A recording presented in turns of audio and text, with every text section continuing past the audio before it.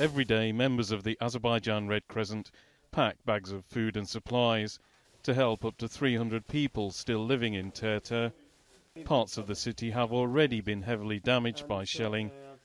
Their supplies include shovels, just in case someone needs to be dug out of the rubble. Here, the ceasefire is clearly not in force. As the sound of artillery fire echoes, they calmly carry on packing tomatoes and cucumbers. As we organised our interview, the explosions continued. But the volunteers told us they weren't concerned for their own safety.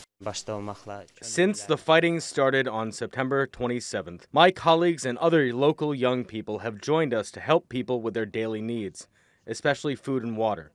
Our aim is to help people and serve them as much as we can. We are in our own land, and there is no need to be afraid of anything. Outside, the sound of fighting continued. As the volunteers walked the short distance to take supplies to a nearby shelter. This has become a more common sight in Azerbaijan, people taking to underground bunkers to stay safe from the fighting. Then it's into the car to make more deliveries.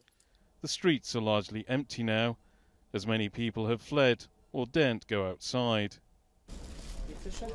Here they are taking care of 12 families, 30 people in total, many of them internally displaced by the original Nagorno-Karabakh war in the 1990s. They all share one bunker, which they say they use every day. It's not clear how many people remain in Terter, but while the shelling continues, many people are worried and they still need help. The people here say this bunker was built 4 years ago after another bout of heavy fighting.